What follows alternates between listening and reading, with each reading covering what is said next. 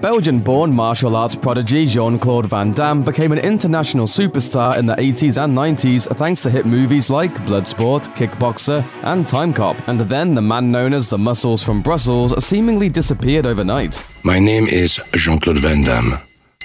I used to be super famous. Why did his star fade? Here's a look at the truth about what happened to Jean-Claude Van Damme. He got greedy.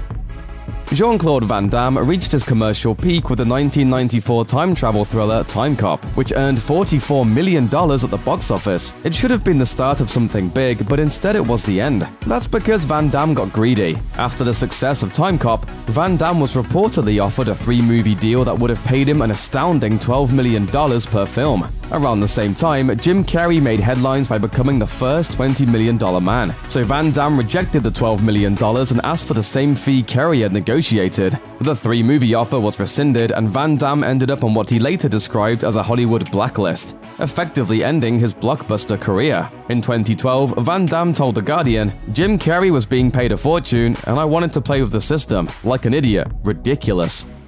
Unlucky in love.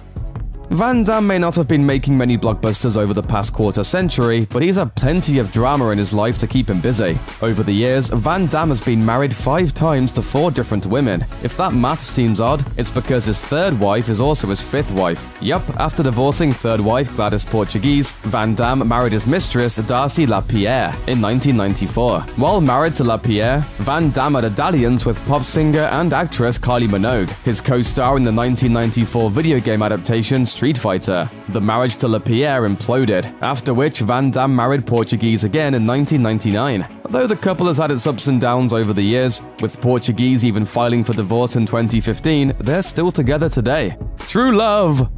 Motivational speaker.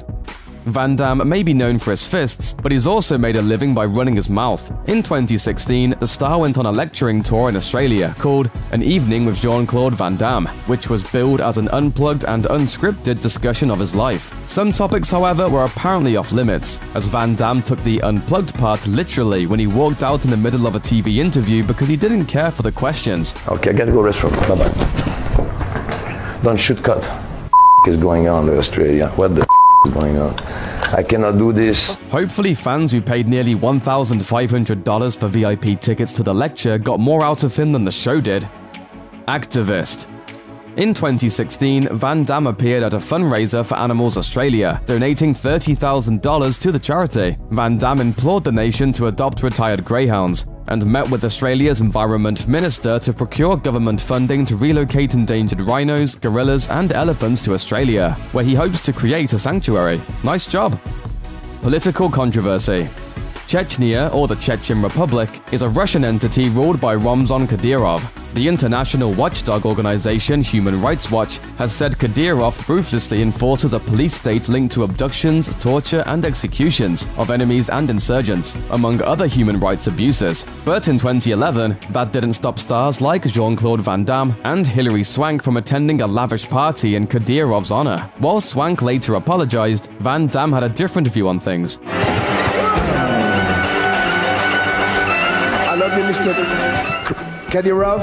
An unrepentant Van Damme even returned just a few weeks later to have dinner with Kadyrov and check out the sights.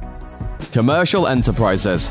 Despite all his success in film, Van Damme's most popular work is actually a 2013 Volvo commercial, which has racked up more than 87 million views on YouTube. That's more people than have ever bought tickets to see a single one of his movies. His commercial enterprises haven't all been successful though. In 2017, Van Damme appeared in an ad for the Australian company Autotune, which featured the star saving 2 women from being assaulted by a street gang. The Ad Standards Bureau of Australia cited it as one of the most complained about ads of the year, with one viewer saying, "The ad is promoting the sexualization of women but also the predatory behavior of men." Second chances. In 2008, Van Damme received an unexpected career boost with the acclaimed indie film JCVD, where he played a version of himself reflecting on his life during a bank robbery gone wrong. J'étais déchiré, mentalement, physiquement, à un point que je m'en suis sorti. That opened the door for a career revival which so far has included appearances in The Expendables 2 and the revived Kickboxer and Universal Soldier franchises. More recently, it also helped Van Damme land the Amazon Prime series Jean-Claude Van Johnson, where he plays an aging Hollywood action star who becomes a secret agent.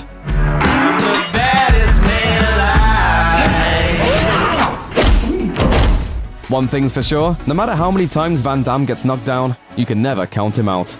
Thanks for watching. Click the looper icon to subscribe to our YouTube channel. Plus, check out all this cool stuff we know you'll love too.